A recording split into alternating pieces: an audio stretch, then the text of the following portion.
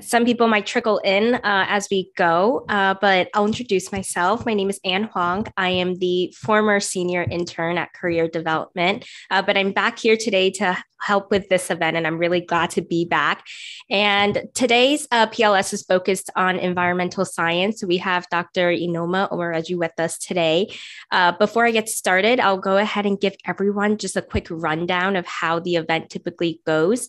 So we have until 2 o'clock, and we're going to start with the moderated Q&A session, and we'll leave some time at the end for any student questions. But since we're a very small group right now, Aisha and Samiha, forgive me if I'm saying your name wrong, but if you have any questions throughout the session, you can go ahead and just drop them in the chat box or raise your hand, and we can also answer them as we go. So yeah, let's go ahead and get started. So to start with, Enoma, can you please introduce yourself and give us a brief overview of your career trajectory so far?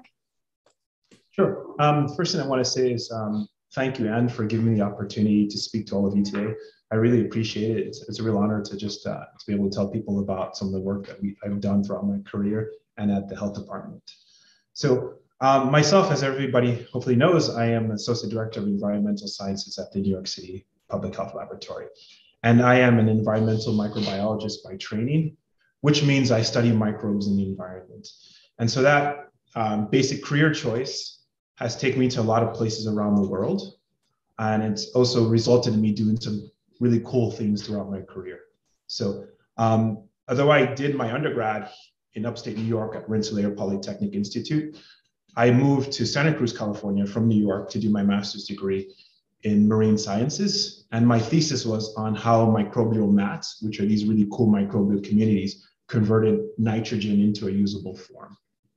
And then from there, I moved to Bremen, Germany, where I did my Ph.D. in marine microbiology.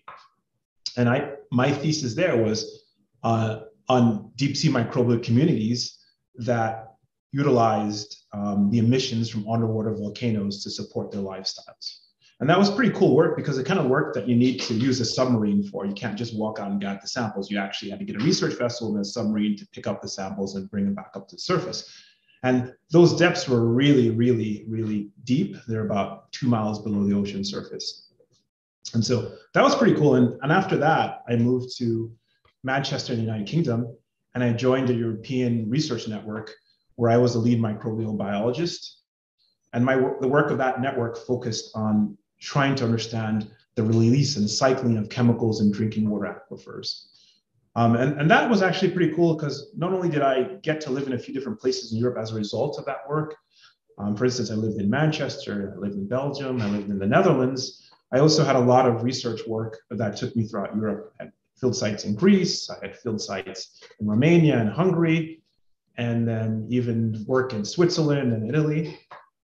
And I was in that position for about, I would say 3 years. And then I moved to Madrid, Spain, where I took up a position at the Center for Astrobiology.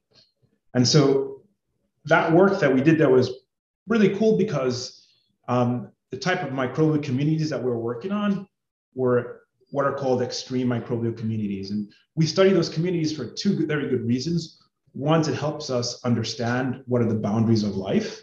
And it also helps us understand how life on other worlds may work, because these very extreme communities, whether it's temperature or heat or minerals or so on and so forth, are very similar to some communities that we think exist in extraterrestrial worlds like Mars and some other places. And so I did that work for about 2 years.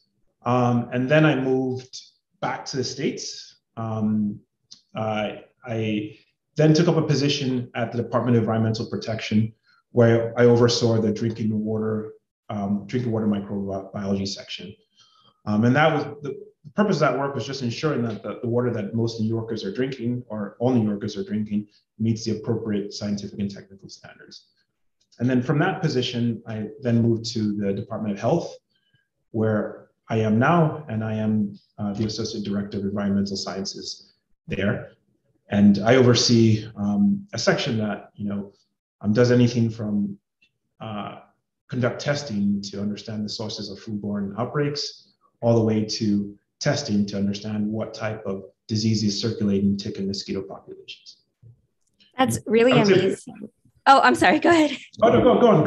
No, yeah, I thought if you were done, I was going to say it's really amazing how not only did you study environments, but you actually moved to so many different environments, able to experience and do research there firsthand. And please continue if you had anything more. But if you could also kind of like elaborate on what like a typical day for you looks like as the associate director of environmental sciences at the Department of Health and Mental Hygiene.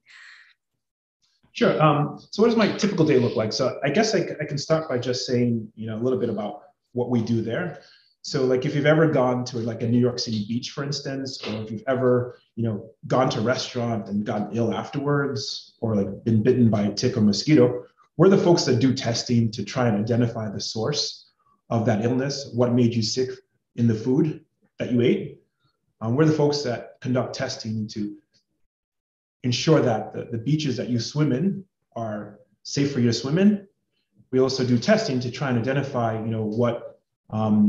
what pathogens are circulating in tick and mosquito populations. And we do all of that and so much more. And so what my day is, kind of varies from day to day, but it's typically meeting with my colleagues and partners to ensure that those kind of programs are running correctly, that we are always meeting the best scientific and technical standards, and that we're aware of new and emerging concerns, and always taking appropriate steps to make sure the city's adequately responsive to that. And so that's a lot of meetings, and unfortunately a lot of emails as well too, but at the end of the day, it's still very good work and something that I and my colleagues really enjoy.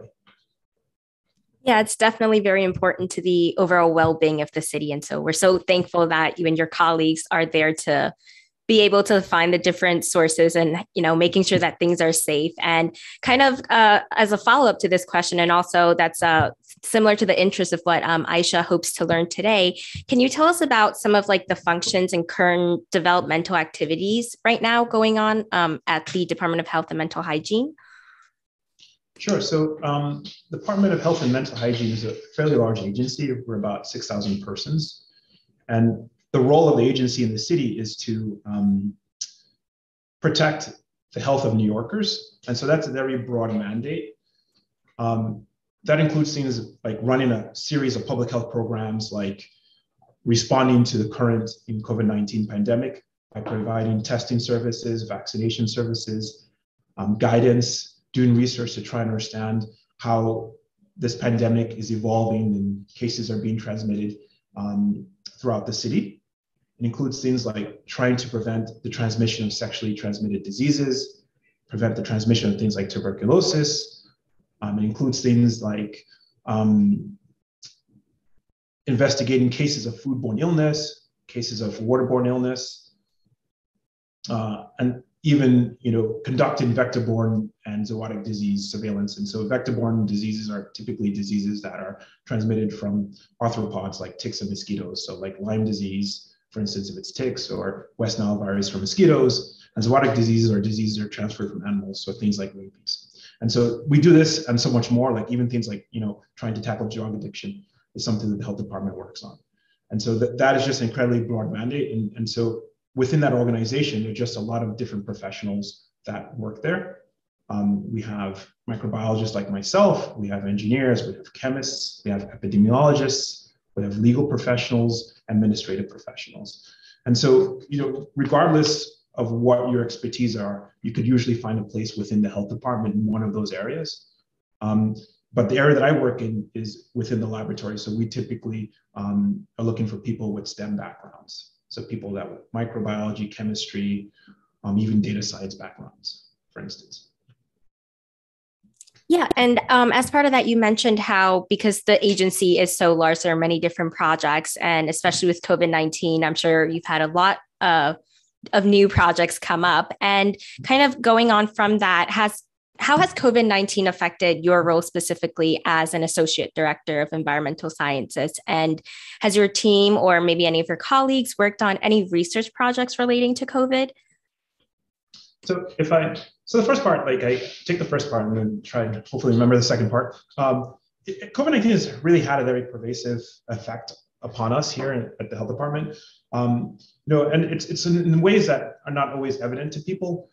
For instance, I work in a laboratory, and that's a human-run enterprise, and we rely on a lot of a lot of physical and contact and meetings and things like that to get our work done. And so when COVID-19 hit, we had to change the way we interact with each other because we had to observe social distancing rules so people in the laboratory didn't get sick. We also had to have more meetings and things like that. And another issue too is that we could not shut down. We had to keep going, right? So even way before the pandemic started, we were preparing for the response for the pandemic because we would always prepare just in case things turn out, to be the way they actually are right now. So that meant a lot of folks are working, 6-7 days a week, working late nights and things like that, responding to the pandemic. And it made pretty much everyone an expert in COVID somewhat. So even myself, I'm an environmental microbiologist. And so I had to learn to develop COVID-19 tests. I had to participate in COVID-19 research projects. My staff had to perform testing for COVID-19. And all of this, mind you, we still had to do while we were running our surveillance program. So just because it's a pandemic doesn't mean we stop surveilling for tick and mosquito-borne diseases. Just because there's a pandemic doesn't mean we stop investigating cases of foodborne illness. And so that pandemic, not only has it changed the way we interact with each other, it's just put a lot of strain in terms of some of the programs we run because those programs need to keep going. Yeah, I can imagine how crazy it is that it became like an additional project on top of what you already are working on. But it's really wonderful that, the city has departments and teams like yours that are there to help us hopefully move through this pandemic. And kind of going off from this pandemic and how your team has had to take on, additional roles, what is something that you wish more people knew about either public health or just the environmental science industry, or maybe something from, what your projects on COVID have been that you think are important to be aware of? Okay, so I would say from what I wish people would take more from in regards to public health, like I wish people had more of an understanding of what public health is and the impact of it in their lives. Because believe it or not, public health is something that sort of touches in every aspect of your life. And I also wish that people would know that this is a career path that they can get involved in. Like it's a career path that can attract many different types of professionals. I gave you a list of the ones earlier that work in the health department, but and I'm sure I'm forgetting other ones. And that this is a field that is always looking for people. It's a field that, if you joined, you can serve not only your community, but you could also serve the nation. Because a lot of the work that we do, is not only just for New York City. For instance, when we investigate foodborne outbreaks, that outbreak might lead us to, a supplier in another state, and might lead us to a supplier or a vendor in another country. And that necessitates us working with other states. It means that we have to work with places like the CDC or the FDA. And so those are sort of things that I hope that, I wish that, that from the pandemic that people have learned about public health. Yeah, there are many takeaways, and it's great to be able to have direct insight from somebody who's working directly on the other end of, helping with COVID procedures and testing and things like that. And kind of along those lines, what are some challenges or difficulties? I know you mentioned having that additional workload, but was there ever a time in your career where you faced a significant challenge or setback, and what did you learn from it, and how did you overcome that? Yeah, so I would say, like many points in my life, in my career, I faced challenges and setbacks, but I think the biggest one, the one that sort of, I think carries the biggest imprint in me, is when I moved back from Madrid, Spain, back to the United States. And so when I moved back, I didn't have a job. I wasn't 100% sure what I wanted to do. I know I needed to change, I wanted to change my career, but I just wasn't sure how to do that.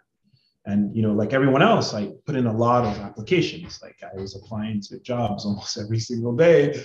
So in that time period, I probably put in like hundreds of applications. And I wasn't, the way the world works these days, you put in an application, you don't hear anything back. and you're lucky if they send you something and tell you you're rejected, but I just wasn't even getting those. And I faced a lot of failure in that. And what I took from that was that, one, that, you need to believe in yourself. Like I needed to know that I can change this situation, which I ultimately did. But I also realized that, you need to take the time to think about what you want to do and map a course, right? So, and that doesn't have to be something that's done in one day. There's no time limit, to figuring out what you want to do. And that's something that those are sort of the lessons that I drew from that period. And those are things that I sort of take with me whenever I face any other setback. Like I always think to myself, like, this is something that I need to stop, take 1 or 2 steps back and think about how to actually persevere, or how to actually beat what's going on. So, and I would say as a scientist, I gave you the example of me moving from, Madrid to, back to the United States. But like a scientist, we just face a lot of, you're always going to have setbacks. Your experiments are just not going to work. Like even an experiment that should work, believe me, I've had lots of experiments in my life where the instructions said it should work, right? And it doesn't work. Like all I have to do is put batteries in something and it doesn't work. So those sort of things happen. But you always have to just stop and take 1 or 2 steps back and think about, why isn't this not working? And then from there, go forward. And usually when you do that, things turn out to be okay. Yeah, that's great. And I can definitely relate firsthand, both as an undergrad who's moving into, graduating soon, but then, with the pandemic going on, opportunities are kind of up in the air. And it can be kind of discouraging at times, I think, but then being able to persevere, even just within like a science experiment, is so important. And that kind of ties into a great question that we have in the chat. Aisha says, thank you so much for all the information about your ongoing projects. And the question that she has is, what advice do you have for recent grads who are looking for public health research jobs? What kind of skills or qualifications do you look for? And I know you mentioned in our previous conversations, there are some ongoing opportunities at the Department of Health. So if maybe you can elaborate a little bit on that. Sure. So I would say for the first part, like what sort of skills are useful in public health? Like I mentioned earlier, there's a really broad swath of skills that are helpful in public health, because public health uses different types of professionals, right? So we have people that have marketing backgrounds, people that have legal backgrounds, administrative backgrounds. But the sort of work that I do within the public health laboratory is typically more the sort of people that we look for, at least in my area, are folks with STEM backgrounds, people in science, technology, and engineering and mathematics backgrounds, because those are usually the type of people that can understand the tests that we run. And it's much easier for those individuals to also become subject matter experts as well. And so beyond that, the advice that I would give recent graduates is, if you're interested in public health, I would first of all start looking at different organizations to join and become a member of. So a good one is the Association of Public Health Laboratories, APHL. They have a number of fellowship and internship programs that, if you're a recent graduate, that you can apply to. They also have a network of public health laboratories, and their job postings are linked to that. If you're interested more in epidemiology, there's also the Council of State and Terrestrial Epidemiologists. And they, just like APHL, have internships and opportunities for recent graduates, as well as people that are further along in their careers. There's also the American Society for Microbiology, and they also have a lot of opportunities as well too. And so those are just about 3 organizations I can think off the top of my head. With regard to health department, we have, if you're a recent graduate, you're sort of outside of this, but it doesn't mean that you can't do it. We have a health internship training program. It's called HRTP. And every year we take on a number of interns that work in various parts of the health department.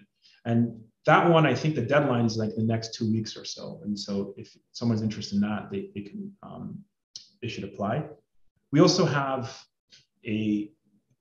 all our jobs, all our postings are listed on the New York City jobs website. So if you're interested in a position in the laboratory, You can go to that website and type microbiologist or type chemistry or type public health, and it'll come up with all the job listings. And usually from those listings, you should be able to figure out which are the positions that are more entry level to much more advanced. So, but regardless, you'll always get to a point where you have an interview.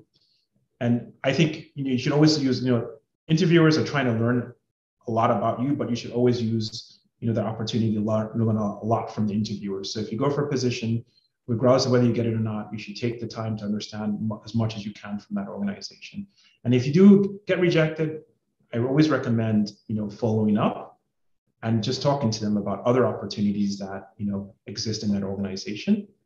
I would also recommend, even just talking to them about, what are the things that you can do to make your candidacy for a position much stronger. Yeah, I think that's applicable for almost every major. And so that's really helpful information for any recent grad, regardless of, what industry they hope to enter.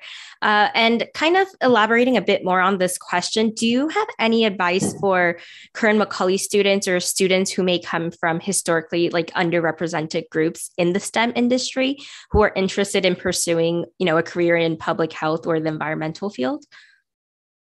Sure. So the first thing that I always try and remember, because I one of the things about my career is I've been just kind of all over the place in terms of where I've been physically and also professionally too. Some would say is that you're going to be often in situations where the people in the room or the people conducting activity don't look like you or don't have necessarily the same shared experience as you, right?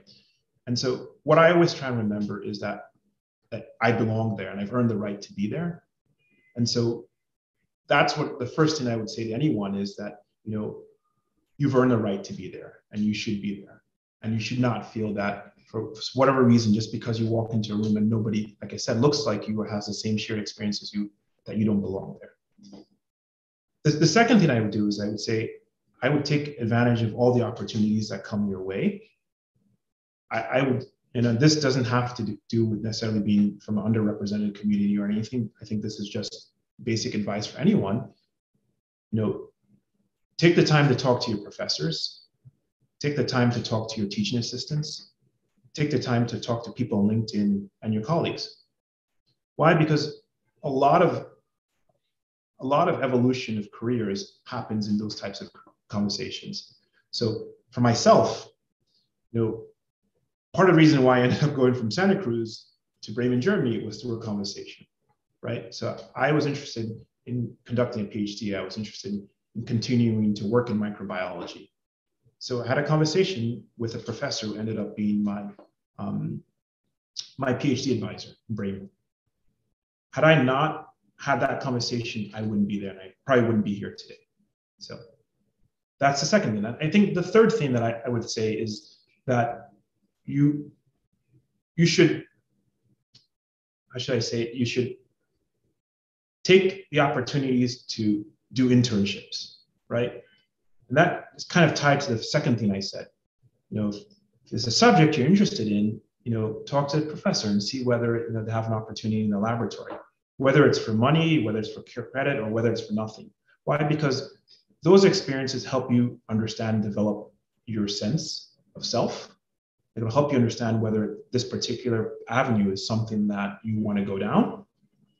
It also provides experience because when you apply for positions after you graduate, if you don't have, you'll be much more competitive if you have a little bit of experience going into that position. And it also shows that employer that's looking at your resume that you have some drive and you have some initiative, because it's most of the time it's not required for people to do internships. It's not required for people to work in laboratories. So I would say that those three things are the things that I would recommend to people.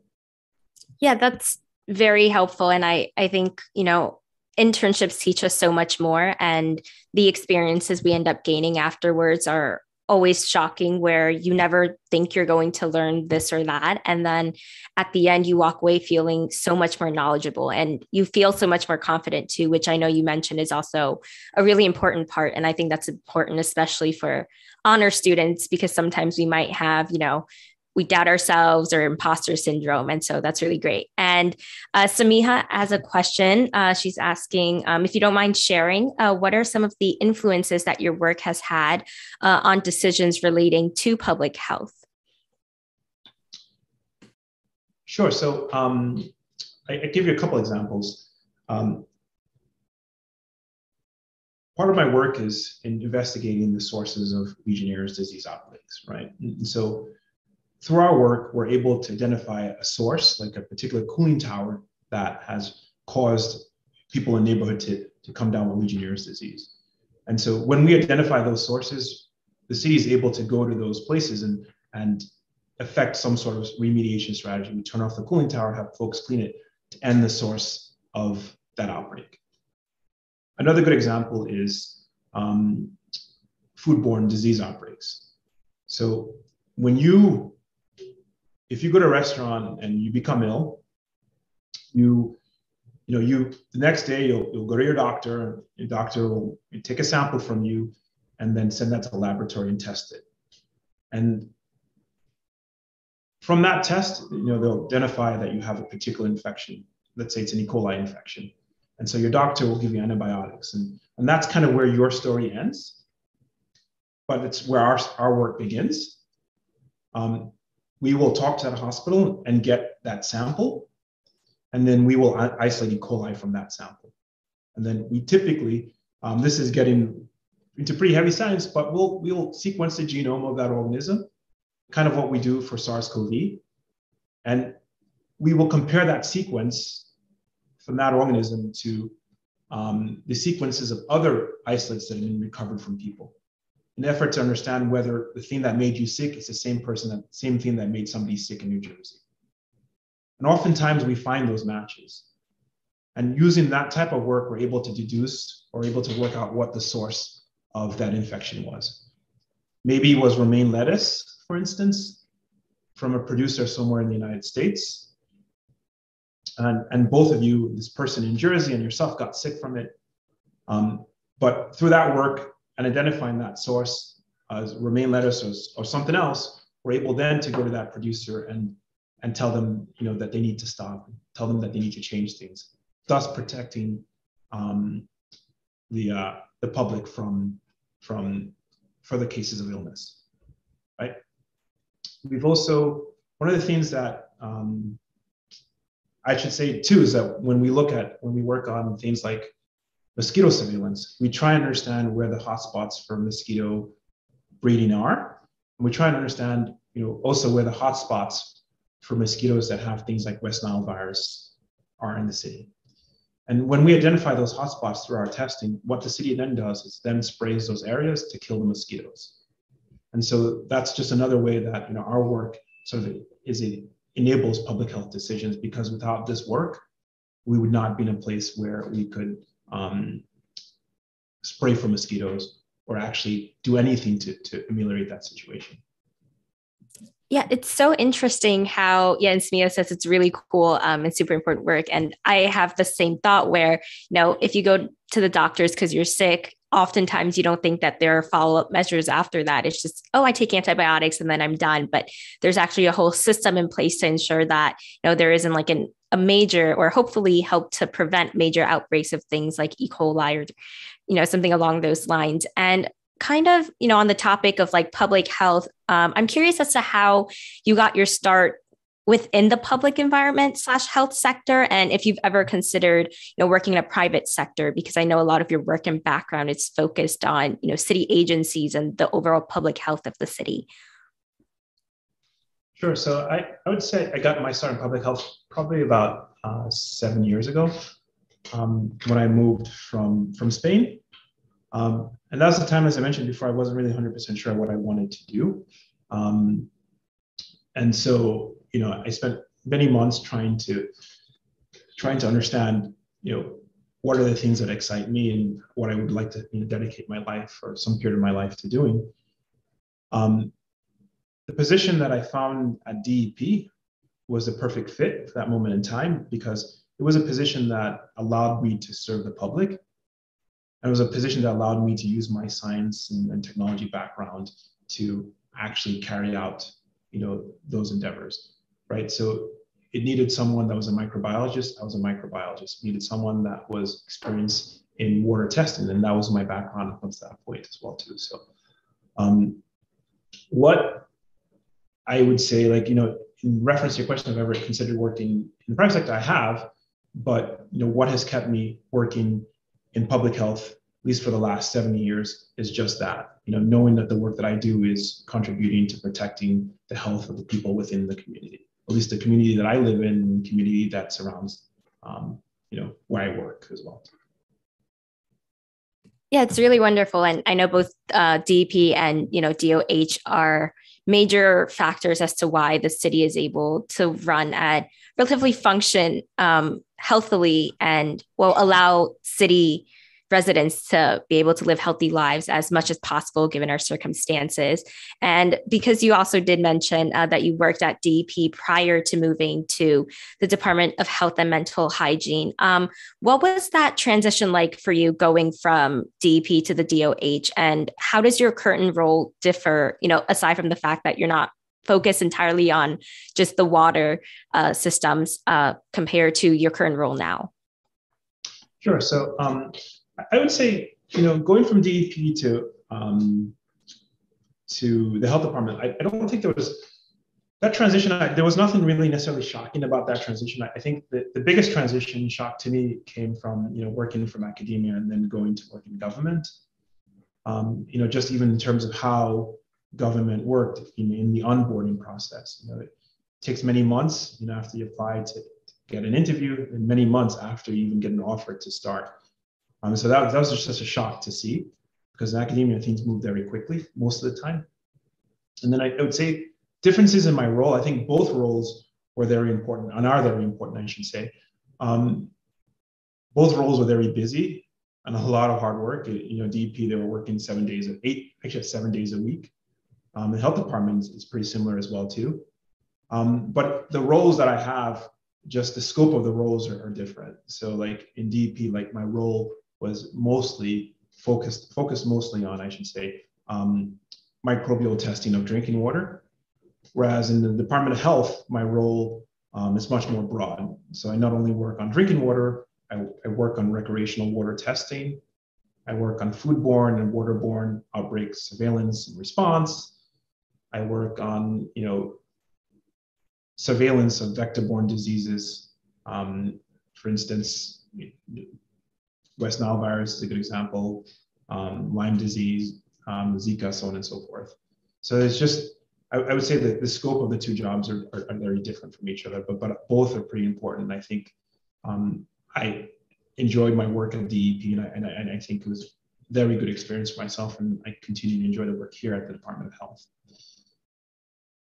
Yeah. And like you said, both equally very important roles. And, you mentioned working 7 days a week, which is a lot, I'm sure, both at DP and now at the Department of Health. And I'm curious as to how you kind of, especially with COVID going on, how are you able to kind of maintain your like emotional and mental health while, being responsible for the mental and overall health of so many residents of New York City? How is that like? And maybe, some experience from yourself or your colleagues about how you kind of adjust to that and, working almost basically the entire week.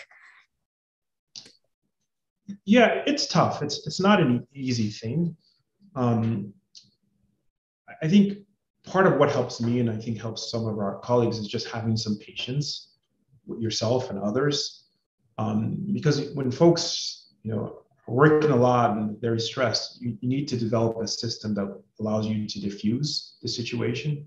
And so having patience and being able to take time for yourselves and allowing others to have time are ways in which, you can take a very stressful situation and make it much more manageable.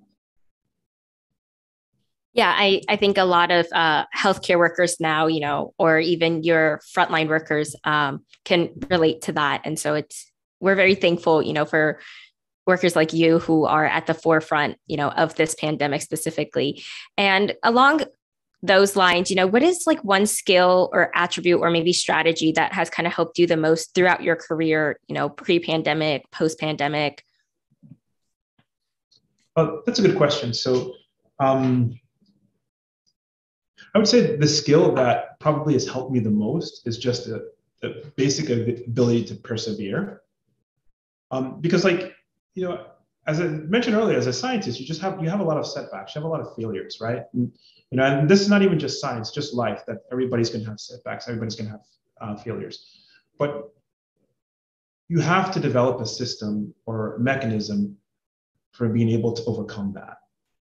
And I think just, in my own way, developing mechanisms and strategies, whether it's, taking a little bit of time to think things through, stepping back from a situation and trying to look at it from another perspective, all those mechanisms have given me that basic ability to persevere, and just being able to persevere and get through those difficult times, I think it has sort of enabled me to be where I am right now.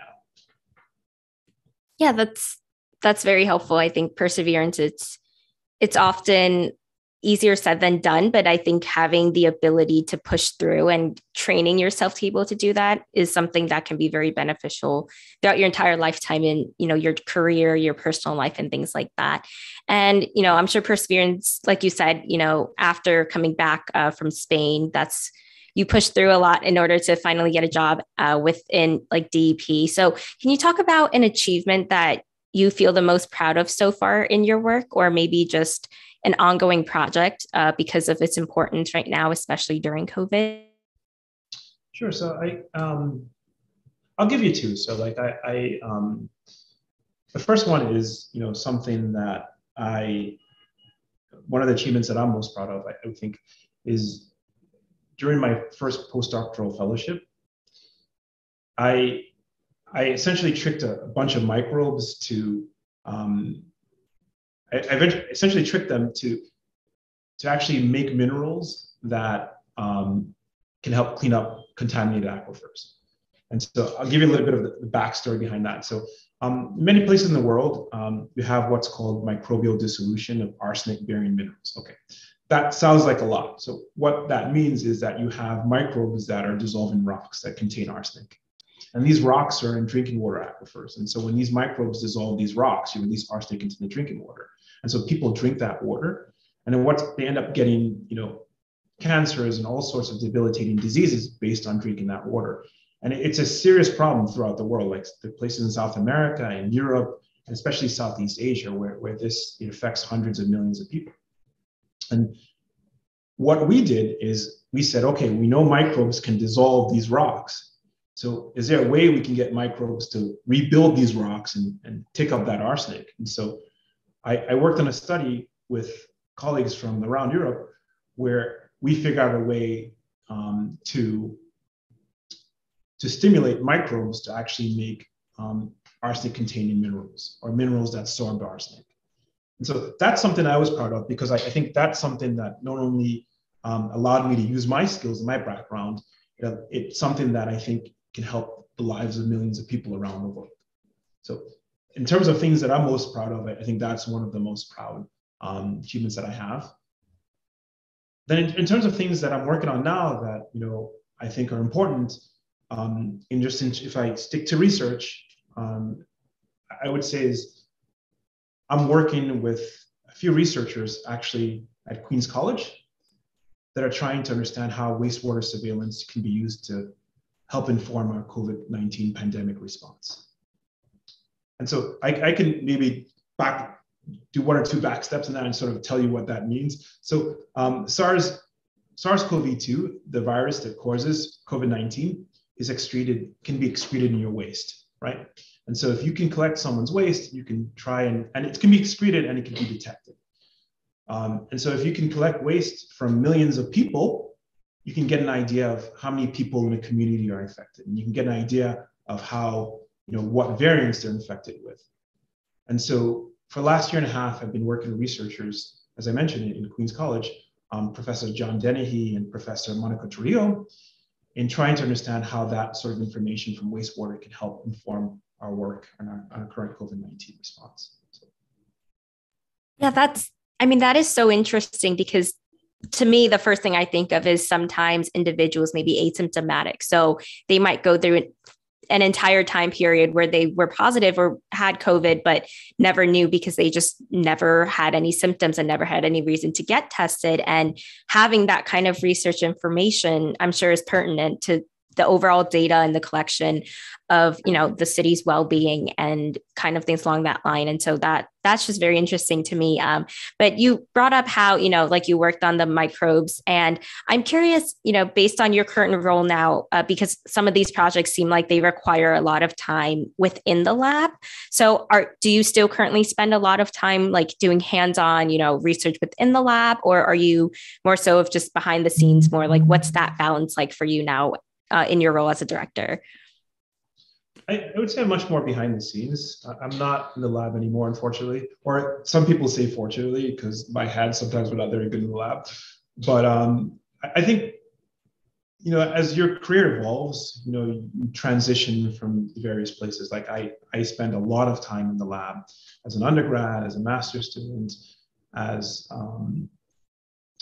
as a PhD student, as a postdoctoral fellow, and even when I first started in DEP and Department of Health, like some of these roles were new to me, and so I didn't want to be someone that didn't have any firsthand experience. So I got qualified in testing. So like the first 2 years I was in the Department of Health, I was qualified in testing drinking water samples. I was qualified in testing microbial isolates to determine the relationship with each other. And I think that really helped me develop a better understanding for the work that I now currently supervise. Yeah, that's amazing that, you were able to get that firsthand experience and that you wanted to. And that kind of leads into the next question, which is, are there any like civil service tests or certifications that you'd recommend if anybody is, specifically interested in going into like environmental science or public health that you think would be very beneficial? So civil service tests, it depends. That's a little tricky. So like there are many jurisdictions. New York is one of them. That sometimes in order for you to take up a certain position, you have to pass a civil service exam. And not all the positions that we have here in the laboratory work that way. In fact, I think most probably don't. The positions that I occupy don't require a civil service exam, but the position that a lot of my colleagues occupy do require civil service exams. And so there are civil service exams for like, an associate laboratory microbiologist, an associate chemist, for instance, a laboratory microbiologist. And those are New York City civil service exams. But I wouldn't, the way I would go about things, I wouldn't necessarily, just run out there and go take an exam. If one comes up, you can go like New York City, fortunately lists all the civil service exams that are going to be held for a given year. And so, you can go on that website and check to see what the exams are and, whether any of those exams would be relevant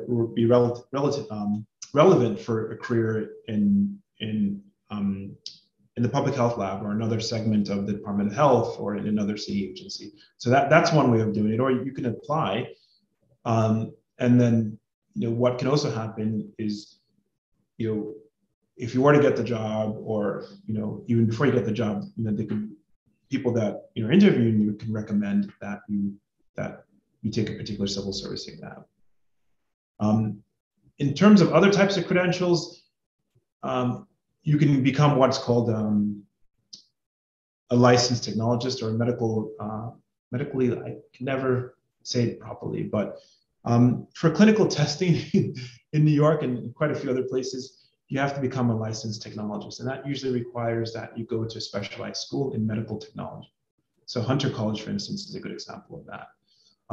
And you'd go there and you graduate with a degree in medical technology and you take a licensing exam. And that would allow you to work in clinical labs throughout New York State and also throughout the country. For us, our public health laboratory, that was something that we used to require. It's something that we still very much appreciate in people that apply, but it's not required any longer. Having a background and some experience in testing, especially clinical testing and environmental testing is what you really need. Yeah, that's really insightful to, the students who may be interested in applying for some of these public health sector positions and how they can go about, navigating these certifications and tests. And we have a question in the chat. It says, out of curiosity, is data analysis a large part of the work done at either DP or DOH? Yes, I would say both. Really do a lot of data analysis. I would say, even just to give you an example here, when we sequence the genome from people, when we sequence the genome of isolates that recover from all over the city, that generates a huge amount of data. And then we're constantly looking at that data to try and understand, what are the patterns of foodborne illness in the city, and where have these people gotten ill. We do that even for, waterborne diseases as well too. We do that for vector-borne disease surveillance, for instance. I remember I mentioned earlier that we test mosquitoes throughout all over the city for anywhere from July all the way to October, and we test probably hundreds of mosquitoes a day. And so you could just imagine all those test results, probably tens of thousands of lines of data that are available. The city is looking at that information, trying to understand, what it means and where they need to be responsive. So I would say for, pretty much any city agency, there's just a lot of data that's being produced, and there's a lot of data analysis that's done in order for them to understand what they need to do.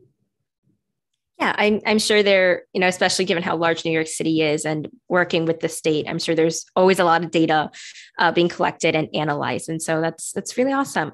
So it's exactly 1:50 now, but I was going to say we're nearing towards the end. So I wanted to open up to any of our attendees if you had any more questions. If you want to go ahead and unmute, because we're a very small group right now, or if you want to continue putting questions in the chat, you can do that.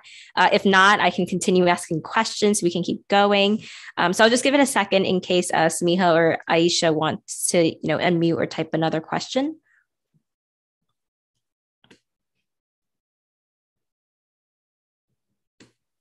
Nope. Okay. Well, I'll ask another question so we can keep going. And then if you guys have any questions, continue to put them into the chat. But Enoma, kind of going on to the research aspect a little bit. So you have over... Oh, Anne, I'm so sorry. It looks like Aisha had her hand raised. Oh, sorry. I missed that. Yeah, go ahead. Thank you. I just had kind of another question about like job opportunities and kind of how to stand out as an applicant. So I know you said that having internship experience or, kind of in the field experience is very helpful. I specifically don't really have like internship experience, but I have a lot of like project experience through the classes that I've done and like the professors that I've worked with. And I was wondering if like that kind of experience is also helpful, or if I should kind of also be seeking out those, internships with outside organizations and things like that. Sure.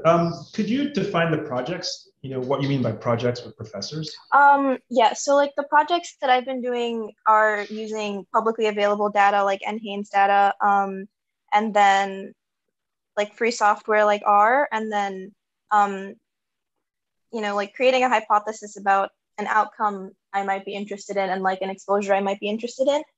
So it's kind of like research projects, but with publicly available data and publicly available data analysis tools. So I have a little bit of experience working with public health data, but it's not with like a formal organization. It's with professors for school projects or things like that.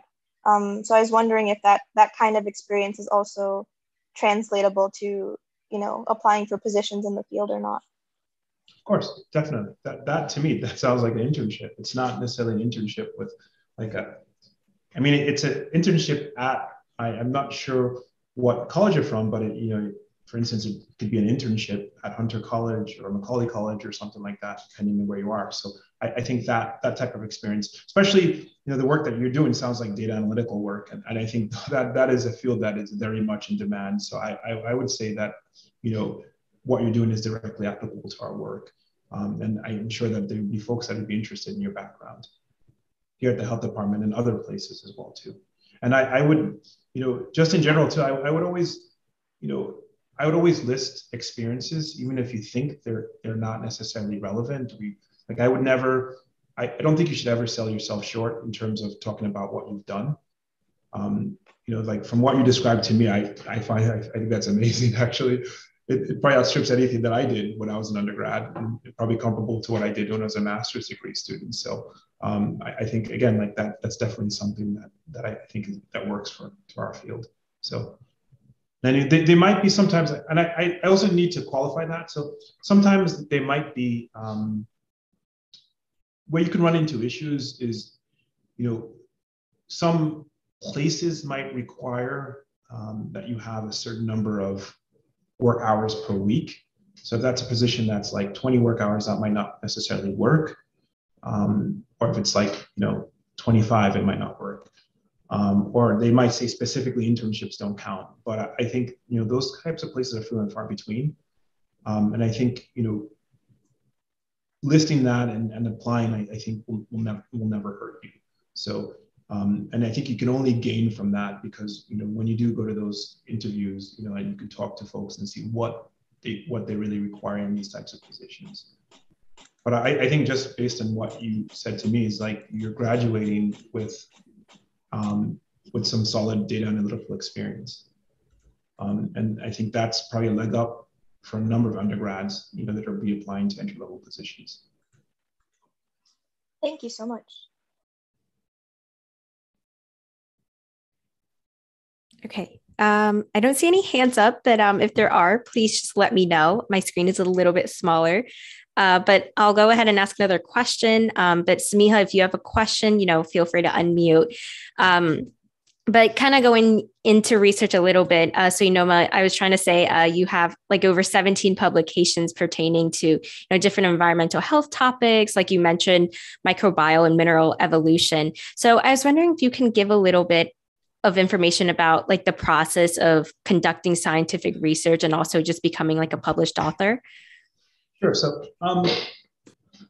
I would say first start off by saying that publishing papers and especially research papers are probably simultaneously the most rewarding thing you can be doing as a scientist and probably one of the more frustrating things you can be doing as a scientist.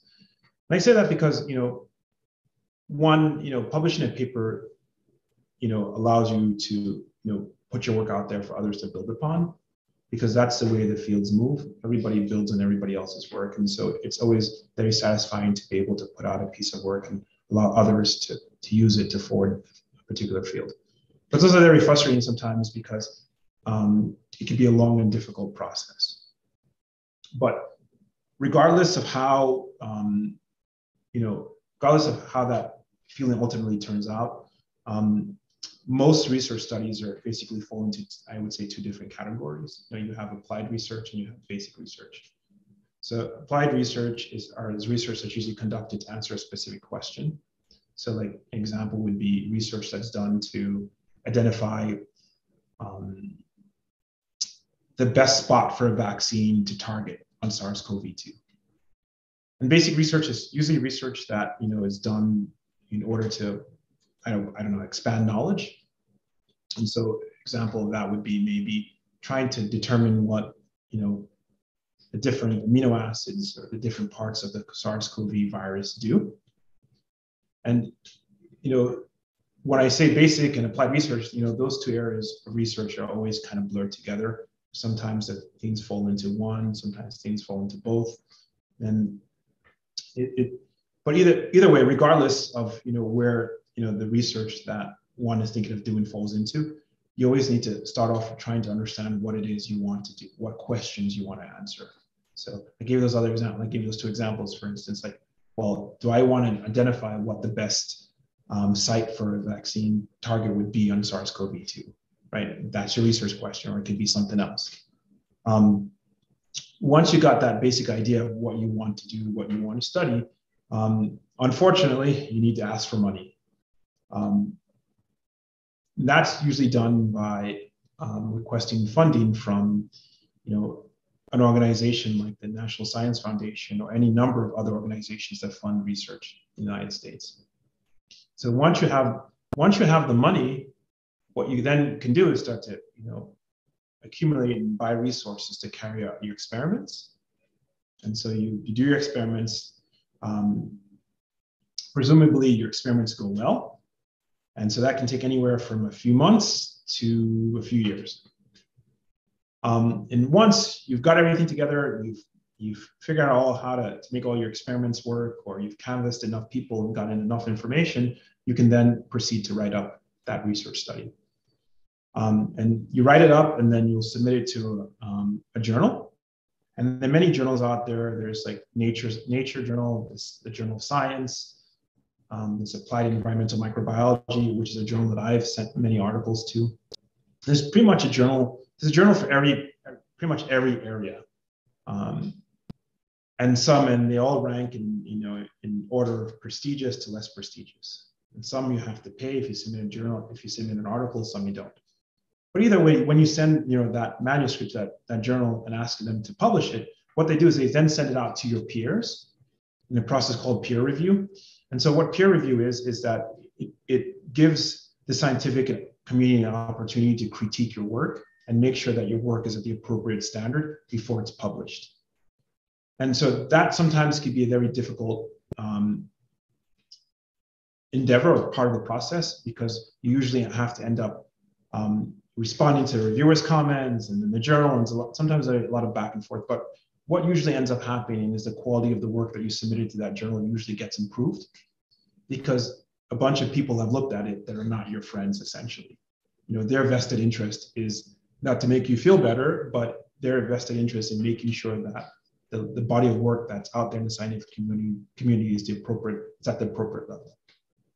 And so once the journal, all that, I'm running out of time, but I'll be really quick. Once the journal and all that has agreed that this should be published, it then gets released by that journal. And oftentimes that's done online.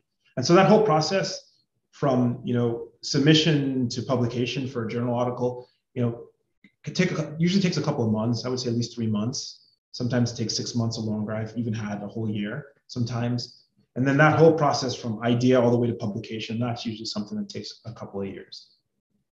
Yeah, it's amazing, the entire publication process and just the research process. And I'm sure that makes it all the more fulfilling when you do get published as an author, which is great. And so we are at 2:00 now. So we're at the end of our time, but I want to say thank you so much, Enoma, for joining us today and for sharing so much of your experiences and insight with us. For our attendees, we ask if you can please fill out the evaluation survey just before you leave the Zoom call. But thank you so much once again, Enoma, and we hope for all of our attendees that you learned a lot from this event.